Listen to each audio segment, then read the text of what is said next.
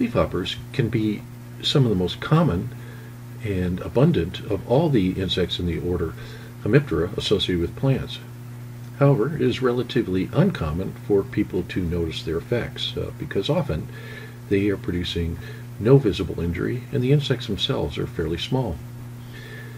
The leafhopper family includes hundreds of species in North America, and in general they are a little bit bigger than aphids, maybe a couple times bigger than an aphid, and have a very elongate body form. They also readily fly and may jump from the plant, the hopping part of the leafhoppers. They may launch themselves from a plant into flight.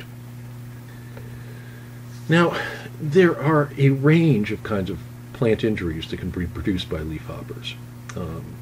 Sometimes it's from removing sap and the effects of the removal of sap as they're feeding. Depends on where they're feeding. Some feed on the phloem, some feed on the xylem, some feed on the mesophyll. There's one case, not a very big situation in this part of the country, but it is very important, a little to the east, involve hopper burns, which involve a genus of leafhoppers that can produce some serious effects through the damage to the phloem and the plant's response to their feeding injury. Some will cause stippling, those that feed on the mesophyll. And there are several cases where leafhoppers are important as vectors of a pathogen. In some cases bacterium, in some cases a virus. However, most leafhoppers probably would not attract the attention of a gardener or a grower.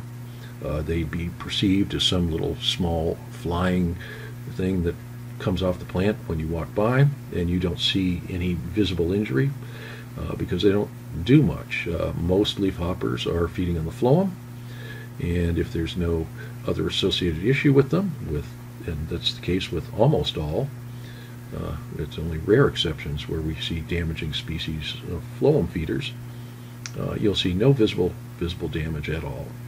It'll just be, some little flying insect, might mistake it for a little fly or a midge or something. Now, there is this case of the phloem-feeding members of the genus Empoasca that can produce pretty profound injuries called hopper burns. And this is produced from the feeding of the insect itself, perhaps from some kind of mechanical injuries that it produces, some effects of the saliva that can seriously destroy the phloem of the plant. The plant also apparently reacts to the way that this insect feeds and further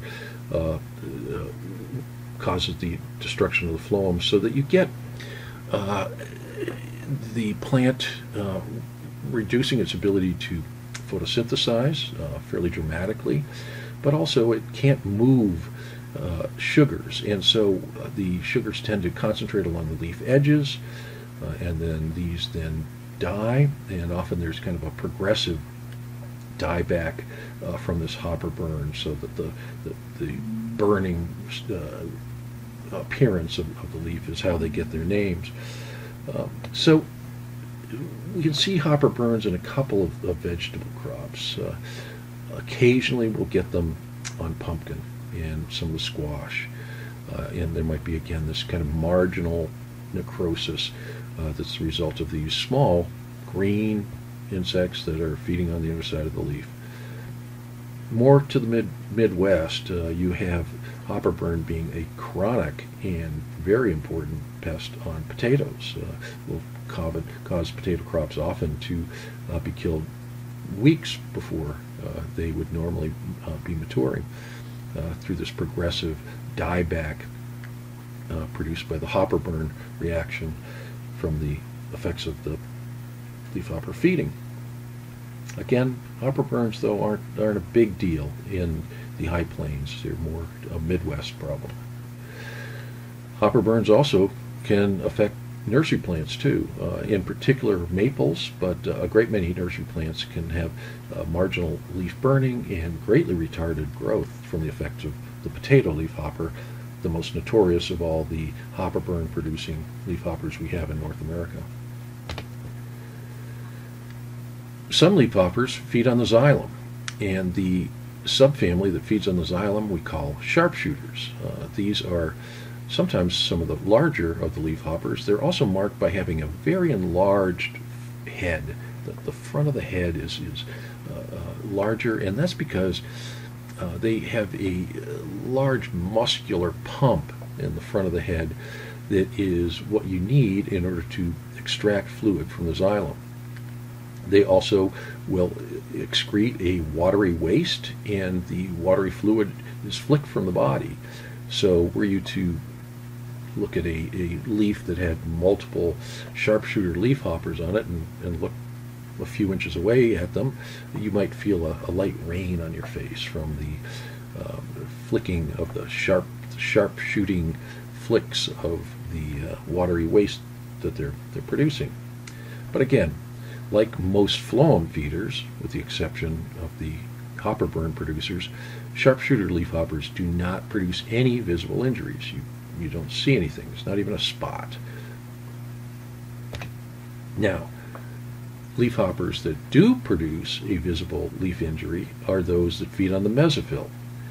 And these will destroy several cells at a feeding site, and you get a classic stippling injury reaction. So there are a handful of leafhoppers that produce this, and probably for most garden plants, the most common cause of a stippling kind of injury is one of these mesophyll feeding leafhoppers. Now, normally this is a fairly insignificant kind of injury as well, but it sometimes becomes fairly extensive and noticeable. One that is fairly common is rose leafhopper. Produces white chlorotic flecking on roses in the first few weeks of the season. It later then moves to fruit trees. So it's a transient kind of early season problem you see. The white apple leafhopper, as well as the rose leafhopper, might be found on fruit trees during the summertime, again producing little flecking wounds on, say, an apple or a crab apple. Virginia creeper has a leafhopper that sometimes can be quite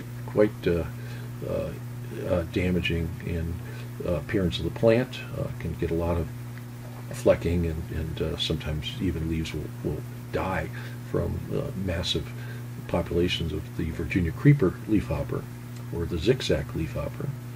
And grape also has leafhoppers common to it that produce a stippling injury that may progress to something a little more extensive if you have high numbers of these leafhoppers.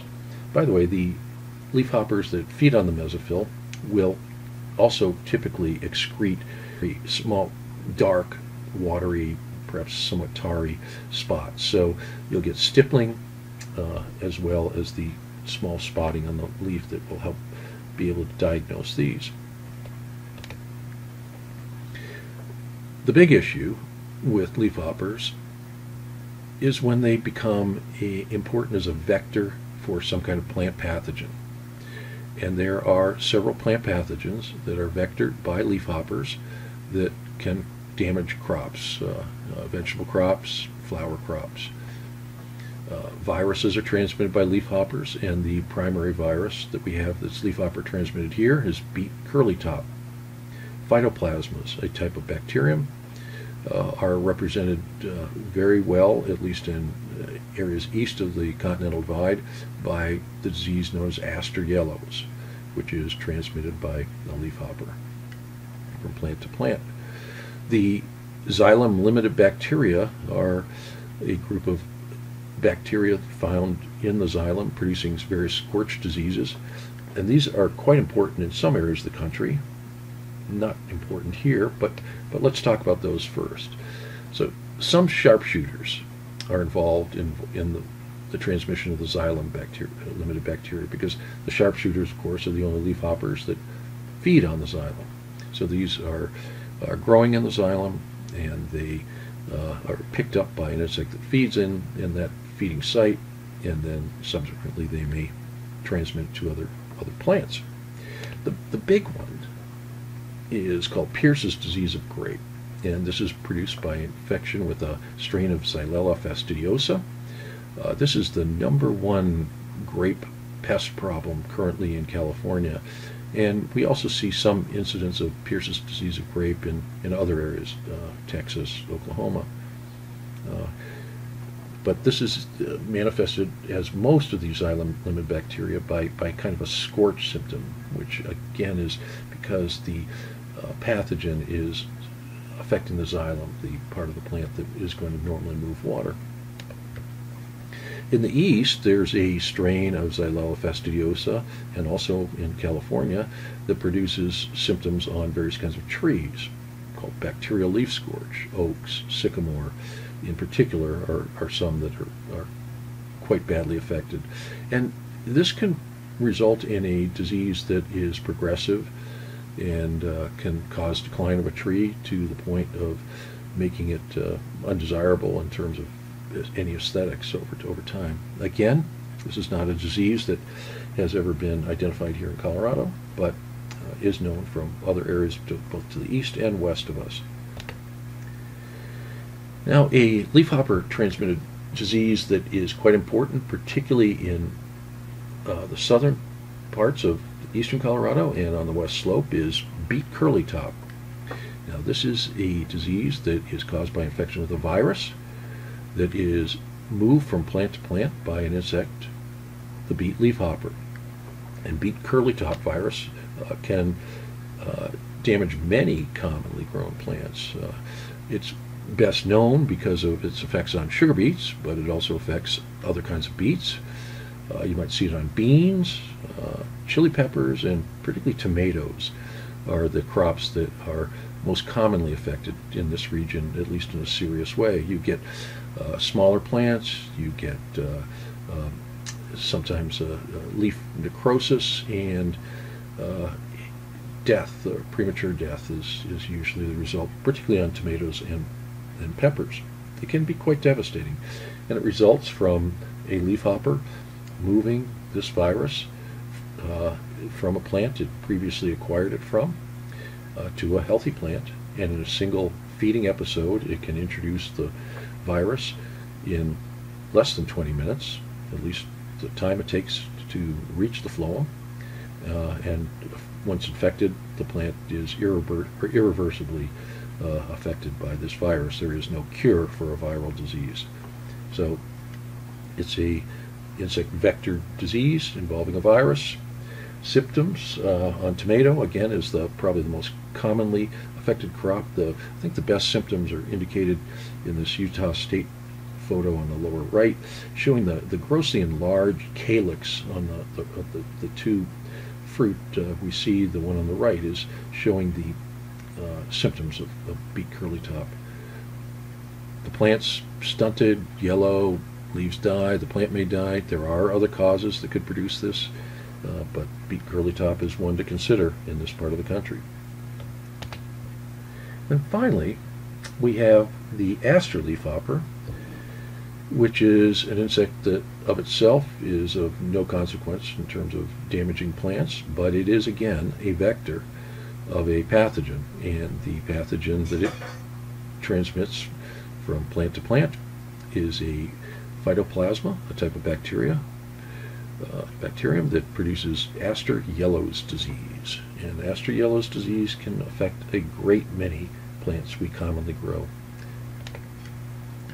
So Aster yellows is a disease caused by infection with the Aster yellows phytoplasma, again a type of bacterium. But the only way that this bacterium can be moved from plant to plant is through an insect vector. And the insect vector is the Aster leafhopper, sometimes known as the six-spotted leafhopper because it has 6 spots on the front of its head. And it is the primary vector of Aster yellows. There are some others that are involved, but the Aster leafhopper is, over most of the United States, by far the most important vector of this pathogen. The Aster yellows bacterium is acquired by this leafhopper in the course of feeding on an infected plant. The bacterium then grows actually within the leafhopper and will subsequently be available to be transmitted for the rest of its life. Aster leafhopper is an insect that's not going to normally attract attention. Again, most leafhoppers don't. Typical life history of the aster leafhopper: we have the adult lays eggs into leaves. The young hatch from the egg, and they get progressively larger. Later stages are going to have visible wing pads, and then the last molt they turn into the adult. But again, not an insect that normally attracts much attention. Now, some notes on the aster leafhopper and it's associated with aster yellows. The aster leafhopper is an insect that is not a year-round resident in the colder areas in winter. It survives between seasons, between growing seasons, along the Gulf of Mexico. So new problems arise annually from migrants that are coming up from southern areas. I failed to mention earlier, the beet leafhopper is also an annual migrant. It moves up from southern areas such as Arizona, New Mexico, and Texas. So new problems arise annually from migrants. Some years large numbers of migrants will come, sometimes few, but it's also important in terms of whether we're going to have a problem, in terms how many of them are infected. Some years maybe less than 1% will be carrying the aster yellows bacterium in their body when they arrive to Colorado or this part of the country. Some years it might be maybe 5%, in which case we're set up for an outbreak. Now these pathogens have a involved association with the insect. I mean, not every leafhopper is a vector. Very few of them are. Because there has to be a biological association of that pathogen with the insect that is very elaborate and specific, that allows it to become a vector. So in this case with the aster leafhopper and the aster yellows bacterium, upon feeding on a plant infected with aster yellows, a period of 10 to 14 days must pass before it can transmit the bacteria to a new plant. And this is called a latent period. So basically what happens is a leafhopper lands on a plant that has the bacterium in it, acquires it by feeding in the phloem where this bacterium is located. But then it has to travel into the body. It moves through the midgut. It moves into the hemolymph, the blood of the insect. It migrates to the salivary glands and other tissues and actually replicates in the insect. And then after 10 to 14 days, it then has enough of the bacteria in its salivary glands, so after that point, it can pass new bacteria onto new healthy plants. But this is called a latent period. So this is not a situation where the insect picks it up and then can move it to another plant. It picks it up, and 10 to 14 days have to pass for the pathogen to cycle through the insect. Once capable of transmitting the bacteria, after that latent period has passed, the leafhoppers are infective for life, and they may live several months. So, this disease, aster yellows, what are we going to see in terms of its symptoms that it produces on plants? Well, some of the plants it affects are vegetable crops. And probably carrots are the plant that is most consistently affected. And you see a couple of different symptoms with aster yellows on carrots. Picture in the upper left shows the top growth looking very dense, very bushy. This would be a symptom we might call a witch's broom, where you get lots of little spindly shoots rather than normal elongated leaves. And that's a symptom we'll see on some other plants as well. You also often get some color change, and the picture on the upper right shows this to some degree. You get some bronzing. There's some bronzing of the leaves that is often also visible, which makes it a little easier to detect. In the picture on the lower right, we see 3 carrots that have various ranges of symptoms of aster yellows. The one on the right would be a healthy carrot. The one on the left is one that got infected at a fairly early growth stage by this bacterium. And you can see a couple things that are going on with it. One is the top growth that I mentioned before, is the dense witch's broom, so it's not normally elongating. But the thing that's more obvious is the roots are smaller and they're very hairy. So the hairy rootedness hairy rootedness is a very common symptom of Astroyellows infection on a carrot. The carrot in the middle looks like it has slight symptoms, probably got infected at a later growth stage. So the above ground symptoms: witch's broom, some leaf bronzing, and production of smaller, hairy roots for below ground symptoms for Astroyellows. So that's what it looks like on carrot.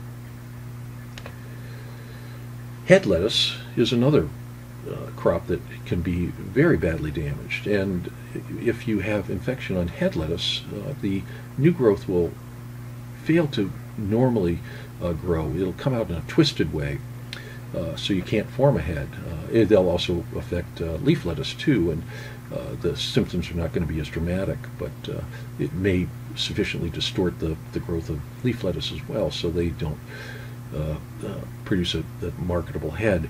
Another symptom is production of latex spotting. So if you have head lettuce that you're trying to grow and it looks twisted, and you look a little close and you see these dark spots on the leaves, that's probably an indication that that plant has been infected with Astroyellows.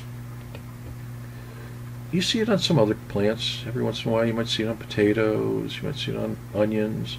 Again, a kind of a twisting and a yellowing, in this case on the onion to the right, but more of a curiosity on these crops. The big two that get affected are carrots and leaf lettuce.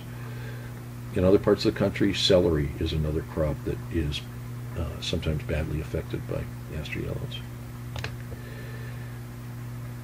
Now, Astroyellows also goes to a great many plants that we grow as flowers, and one of the more dramatic effects on some of the flowers is a condition known as phyllidy, where the plant loses the ability to produce normal petals and normal flower head, and it reverts to more perhaps leaf-like form.